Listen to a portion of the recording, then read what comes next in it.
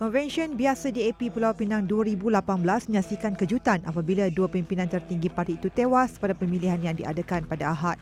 Zairil Khir Johari dan Ramasamy yang memegang jawatan naib pengerusi DAP Negeri Pulau Pinang kalah mengejut pada pemilihan 15 anggota jawatan kuasa DAP Pulau Pinang.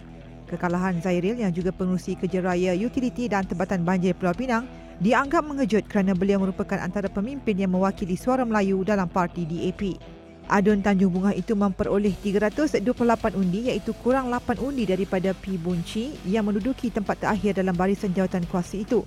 Selain Zairil, mereka yang tewas ialah P. Ramasamy, Lim Siu Kim, A. Tanasekaran, RSN Raya dan Kasuri Riani Patu. Ketika ditemui selepas keputusan diumumkan, Zairil kelihatan tenang dan berkata beliau menerima keputusan yang dibuat 788 perwakilan itu dan menganggap ia sebagai lumrah dalam politik. Katanya ia adalah proses demokrasi dan tidak menafikan melihat pertandingan kali ini amat sengit. Bagaimanapun beliau percaya akan terpilih menganggotai 5 ahli jawatan kuasa tambahan yang akan dibuat kelak.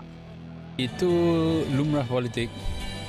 Kadang-kadang menang, kadang-kadang tak menang. Tapi saya nampak persaingan yang sengit lah. Kan? Walaupun tak berjaya, tipis, saya menghormati keputusan. Dan kita tengoklah tak berakhir lagi sebab ada jawatan kuasa boleh membuat lantikan juga. Jadi kita tunggu.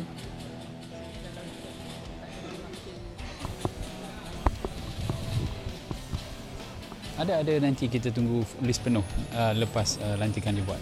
Untuk rekod, ini adalah kali ketiga beliau bertanding dalam barisan jawatan kuasa DAP Negeri.